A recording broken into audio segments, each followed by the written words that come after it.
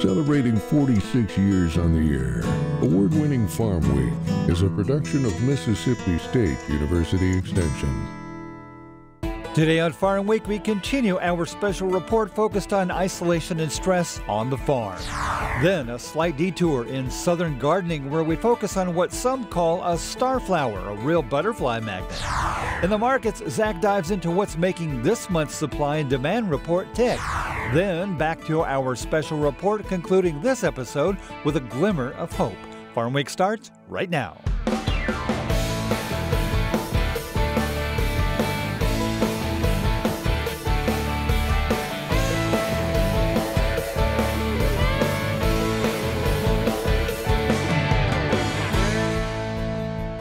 Hello everyone, I'm Zach Ashmore. And I'm Mike Russell. Great to have you with us again here on Farm Week.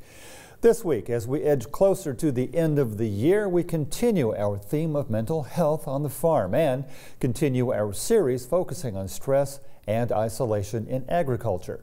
In this story, we meet Nathan Casburn of Sumner, Mississippi. His story is all too familiar and made possible through the extraordinary efforts of producer James Parker and MSU Films.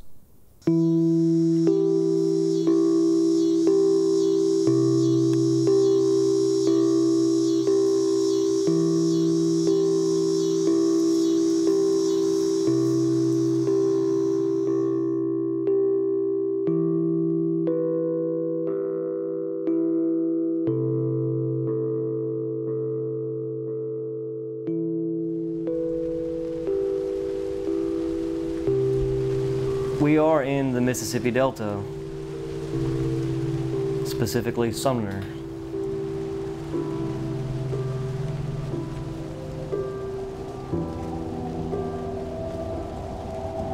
The farm is roughly 1,500 acres, give or take. This year we're primarily soybeans. Been a family farm since early 1900s. Family house.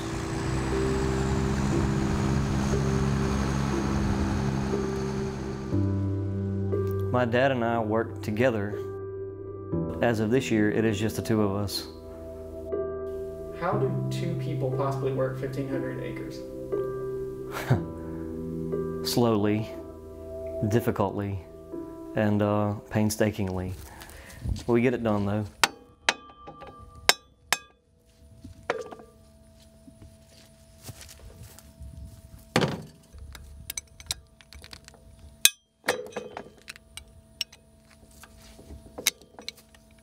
This is not what I want to be doing. But it wouldn't be a normal day on a farm if you didn't have an unexpected fire to have to put out. That's just the name of the game. Farming's a very tough life. You know, you have a lot of risks that you have going in, and people don't think about that. You know, people don't think about how one storm can completely wipe your crop out and, you know, put you back to square one, and really, you know, no fault of your own. I think a lot of people think that it's just easy. You just put stuff in the ground and then just go count your money in the fall. They see a lot of numbers that people like to spout off statistics, but you don't see all the overhead behind it and everything like that. You don't see the work that goes into it. You don't see 10, 12 hours in the sun. You know, you don't see stuff constantly breaking down that's out of your control. And then part suppliers being out of control, COVID coming in, a global pandemic coming in and shutting down supply lines of parts and making parts availability impossible.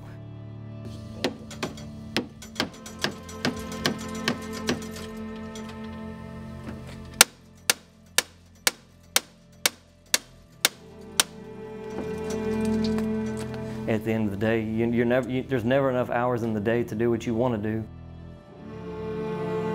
But you just do what you can and wake up the next day and start over.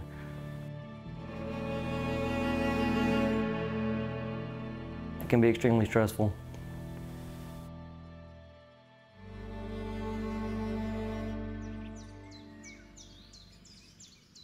It's really not what I expected to be part of my life forever. I didn't intend to farm. I kind of felt like I didn't belong and I didn't want to be here. but things don't always work out like we planned. In 2004, I was a junior in high school, and I had been drinking. You know, a lot of folks around here start drinking early. The Delta's a drinking culture, it just is. We had a car wreck. My girlfriend at the time was driving on a back road. She was pretty badly injured. I wasn't as badly injured, but I still broke my back in a couple spots, and I was given a couple prescriptions of painkillers. I remember sitting in the chair. There's a recliner at the house, and I felt like I was floating. And I was like, this is the greatest feeling ever. I want this to last forever. And I was gonna do whatever I could to make that last forever. Usually it starts where people are using for a reason other than the original intended consequence. And with that, that's where you can easily have it spiral out of control, because then it starts becoming that coping mechanism. And the more you do that, the more you rely on any substance for your coping, the less able you're going to be able to naturally cope. And so it's really a catch-22. They were cheap. $20 would get you whatever you wanted, you know, and that's, I realized that I could just go spend $100 and be good for the week. But then that $100 is only good for 3 days. Then it's only good for 1 day. Then you make that jump to heroin. It just escalates, and it's out of your control whether or not you realize it. You keep trying to keep that control over it, keep that grasp on it, but you can't. A heartbreaking story, but Nathan Casburn's journey is one that led to a better ending than most. We'll have the conclusion of that story for you later in the show. On the lighter side, once again, a flower with real star power.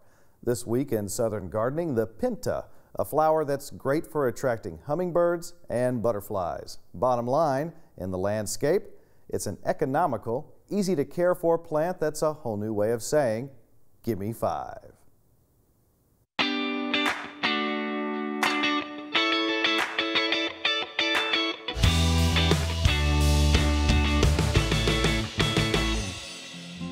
As the host of Southern Gardening, I love getting to promote great plants for our gardens and landscapes. Today I'm in Poplarville looking at a series of plants that have really performed well this year. Treated as an annual here in our area, Pintas are perfect for our summer and fall weather. The name Pintas comes from Latin, which means 5, because each of its small flowers have 5 petals that resemble colorful stars. As a matter of fact, Pintas are also known as Egyptian star clusters. These flowers bloom in clusters from spring until fall frost. You can expect up to 20 clusters of flowers on one plant at any given time, adding a vibrant splash of color to your garden. In addition to their beauty, Pintas are also an attraction for butterflies and other pollinators. The butterfly series of Pintas is one of my favorites. Butterfly White Pinta features classic white blooms that resemble bright stars. Butterfly Orchid Pinta is a variety that features striking blooms that are typically a shade of pink or light purple color. Butterfly Deep Rose is another stunning variety that showcases deep, dark pink flowers with light pink eyes. Lastly, Butterfly LT Lavender Pinta is a beautiful plant that produces clusters of lavender-colored flowers. Its unique color makes it a standout addition to any garden. Like other Pintas, it also attracts beneficial insects and provides a rich nectar source summer through fall.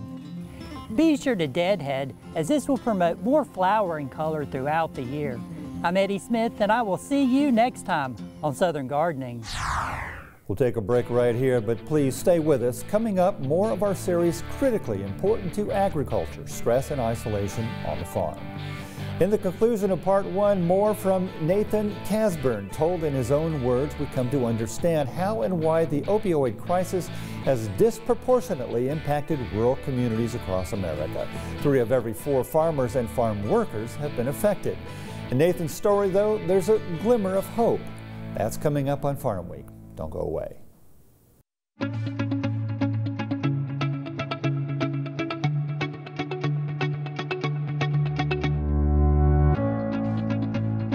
I believe in people and their hopes, their aspirations and their faith.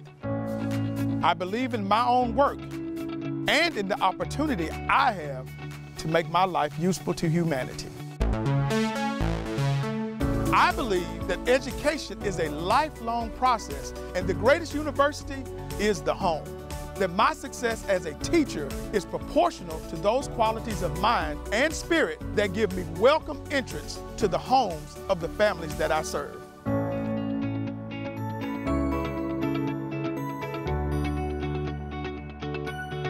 Because I believe these things, I am an extension professional.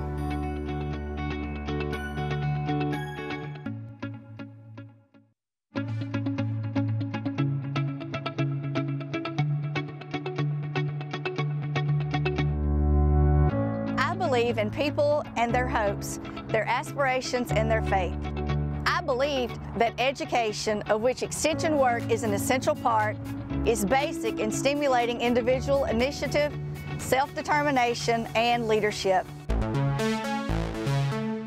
I believe that these are the keys to democracy, and that people, when given facts they understand, will act not only in their self-interest, but also in the interest of society.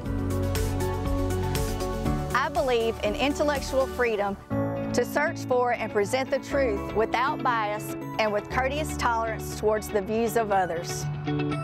Because I believe these things, I am an extension professional.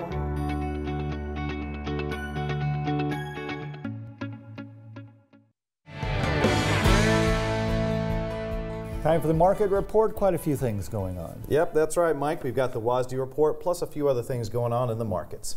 But first, the numbers. We'll take a look at last week's biggest gains and losses, and then we get into the details of this month's WASDE report. And finally, livestock. What's making moves in that sector? So, markets closed last week a bit on the upswing. Grains all up, while livestock a mixed bag. Let's take a look. Last week's biggest gain, lumber, up $13 over a 2.5% rise from the previous week. Last week's biggest loss, lean hogs, down nearly 4 cents, an over 5% decrease from the previous week. Moving on to this month's WASDE report, the biggest takeaways have to do with production and supplies being down due to weather conditions, specifically dry weather. Looks like it's not just affected us here in the U.S. Here's what it said. U.S. wheat supplies up due to higher production. Use is up due to increased feed and residual use. Season average farm price $7.30 per bushel. Global wheat supplies down due to lower production in Australia, Kazakhstan, and Ethiopia, mostly due to dry conditions. Global trade and consumption down slightly. U.S. corn production and supplies are down, along with feed and residual use. As a result, exports also down. Season average farm price $4.95 per bushel. Global corn production up, especially for Argentina, Moldova, the EU, and Paraguay. However, global corn stocks down slightly. U.S. rice supplies and production down, exports forecast slightly up due to higher shipments to Mexico and Central America. Season average farm price $16.80 per hundredweight. Global rice production mostly unchanged. Trade up due to increased imports to Indonesia. Exports up due to increases in Cambodia and Vietnam. U.S. soybean production and supplies down due to lower yields, exports down as well due to competition from South America. However, crush, meal exports, and soybean oil exports up. Season average farm price $12.90 per bushel. Global soybean exports and imports lowered. Crush increased, ending stocks down mostly due to lower stocks in China, Brazil, and India. U.S. red meat and poultry mixed with higher beef and pork production and lower broiler and turkey production. Cattle and pork prices forecast lower. U.S. milk production forecast slightly up due to higher milk per cow. Butter exports raised while cheese exports lowered. 2023 all milk price forecast $20.70 per hundredweight. U.S. cotton production down due to lower yields in Texas, offsetting gains elsewhere. As a result, exports and ending stocks down. Season average farm price 80 cents per pound. Global cotton production up as larger crops in Brazil, Argentina, and Tanzania offset smaller crops in the U.S., Australia, and Greece. Consumption and trade mostly unchanged. In this week's Row Report, we again hear from MSU Extension row crop economist Will Maples. I sat down with him and asked about the issues driving prices, and his answer had to do with current season and helps give us a bird's eye view of the situation. So really this time of year, we're just seeing a lot of the seasonality we normally see in row crop markets. You know, coming through the summertime when you're trying to get a handle on how much production is out there, what's yield going to be. So that's why we saw prices run up so high there in July, is when, you know, the drought concerns with the crop, trying to nail down yields. As we're starting to harvest, it's looking like a little bit better year. You start seeing prices come down. So harvest time is traditionally the lowest time for any grain prices in the country, just because that's when all the supplies coming in, and there's not, you know, there's supplies greater than demand at this time of year. So a lot of it's just the seasonality and just the crops looking better than we initially thought coming through the summertime. That makes sense, because I remember we reporting earlier in the year that the crops, because of the ongoing drought, were not looking so good. But now, as the season's progressed and people have gone on crop tours, they've come to realize that these crops really are looking better than we expected, and therefore the yield's going to be greater. Yes, so I mean, yields are going to be off from where we initially thought, you know, coming into the year, but still a lot better than we had thought coming into the summertime with the drought. You know, really it's a testament to the genetics of these plants now, that you can have such a tough growing year and still yield good. In the livestock markets, a bit of activity last week, both cattle and hog in a liquidation stage, which means that the packers are buying. That means prices will reflect the situation. However, according to analyst Don Rose, the buying signals potential higher prices come next year. Well, you know, the thing about the feeder cattle, I mean, the numbers just aren't there. I think it was pretty impressive that the feeder cattle went up with the corn going up. So I think we have a floor there just from the numbers. And I don't think it's so much that. I think it's what happens to the corn and then what happens with those defer hedgeable opportunities. And those are work in progress. It's going to be tough for April cattle next year to go over 200. We tried, and it's just a tough number, I think. Well, the hog market's in a huge liquidation. I mean, the packers making about $32 a head. The vertical hog integrators losing about $20 a head. We've been in this massive liquidation, and eventually the liquidation should translate to higher prices next year, but the government says about 85 for all of next year. We're substantially higher than that, but December hogs running a $12 discount to the cash right now. It's normally on par, so up front's a little cheap. And that's it for a deeper look into the markets. Weather the big thing right now. However, despite the situation, we still have ample stocks for now. Mike? Thanks, Zach. And now the conclusion of Nathan Casburn's story. A farmer in Sumner, Mississippi, an injury led to his dependence on drugs. For many, it would be the start of a downward spiral, but Nathan had an epiphany and found a path toward recovery. I would show up work hungover. I would show up withdrawn. Well, I don't ever think I knew that I was withdrawing at the time, but I would show up. One thing I would do is I would show up no matter how miserable I felt. I'd be 2 hours of sleep, hungover, but I would still be at work. And I would use that as an incentive. If I work a few hours, you know, I can start drinking, or I got this coming in at this time and I can go ahead and do this and I'll be better.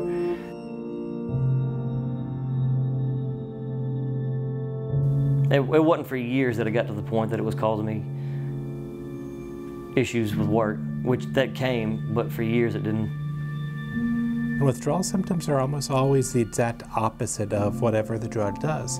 So something that makes you feel happy and good will actually make you feel sad and depressed coming off of it.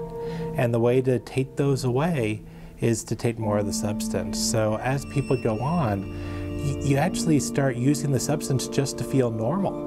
You know, not even to feel better, just to feel normal. I'm overdosing at least once a day, and I teach a buddy of mine how to do CPR because it's gotten to that point.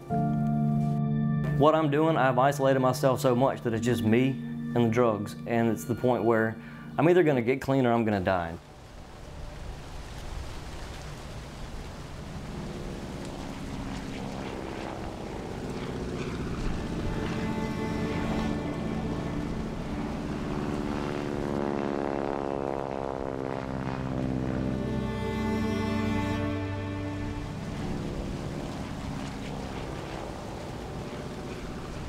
I kind of have a, I don't know if you call it existential moment, but it was kind of an out-of-body moment where I sucked out of my own system and I was able to kind of see everything for the truth of how it is.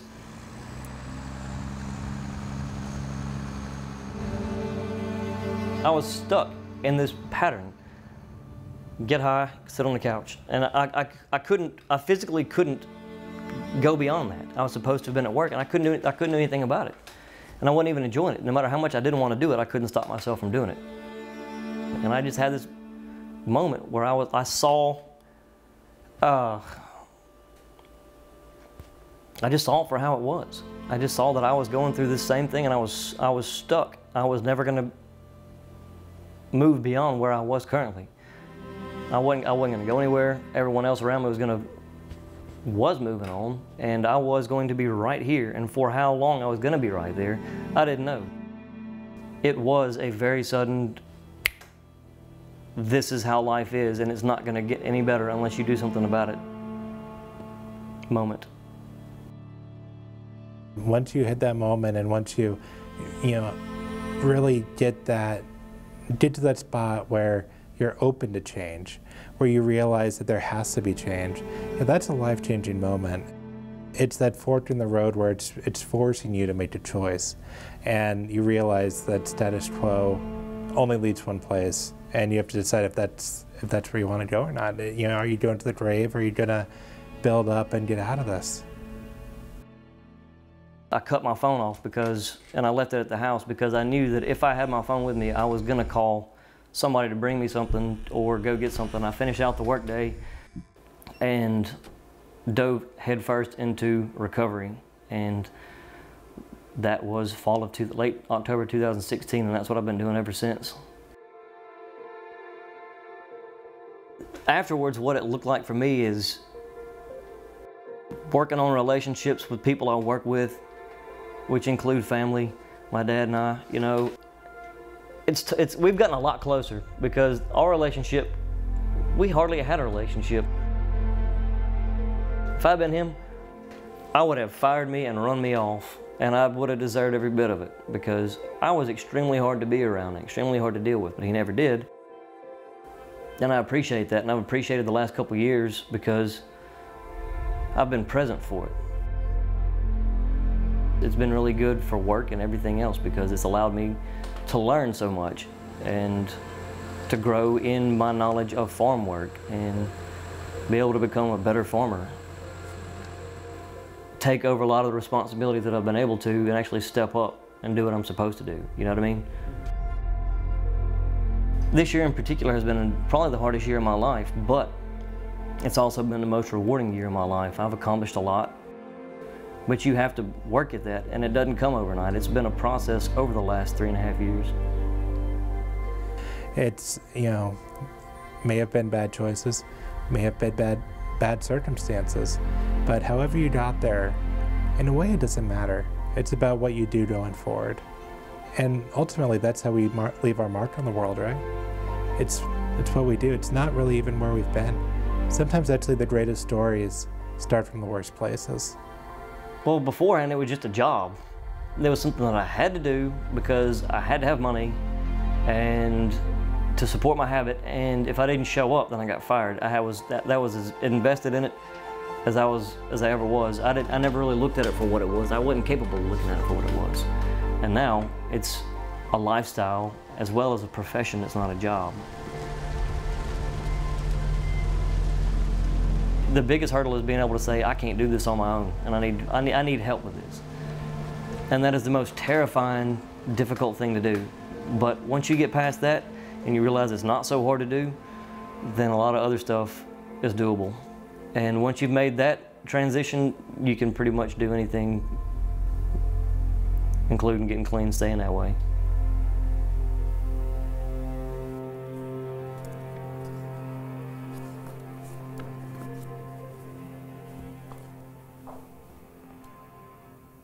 Very important, if you or someone you know is in emotional crisis, call or text 988 anytime for confidential, free crisis support. Well, next week, farm stress. Again, farmers know all about it, and if you're not one, you'll understand a whole lot more when you see this story. Edward Jenkins drives a tractor and knows what it takes to make a living in the Mississippi Delta. He also knows that mistakes put farmers out of business. It's a hard way of life. He says his first 20 years he quit 19 times. On the farm, our series continues. That's next time on Farm Week. Before we go, a yearly tradition that always brings a smile, 4-H Day at the Mississippi State Fair. Recently, it gave youth a chance to enjoy the Midway and to compete. 4-H'ers showed livestock, programmed robotics, had an omelet showdown, and more. DeSoto County 4-H'er Emma Wofford tells us about life with Benjamin, her 5-year-old commercial rabbit. It's a commitment, but it's definitely worth it. Like, it's so fun. Like, just getting to show, he's been a pet of mine for years before I even entered this contest. And so it's like you get to grow with him and teach him and do things with your animal that you might not get to do otherwise. And it's just, it's good experience, and it feels good to be able to do this. So. That looked really fun and cute. Yeah, absolutely. Remember, if you missed a story, look for past episodes of Farm Week on our website at farmweek.tv. And don't forget to follow us on Facebook and YouTube as well. See you next week. Thanks for watching.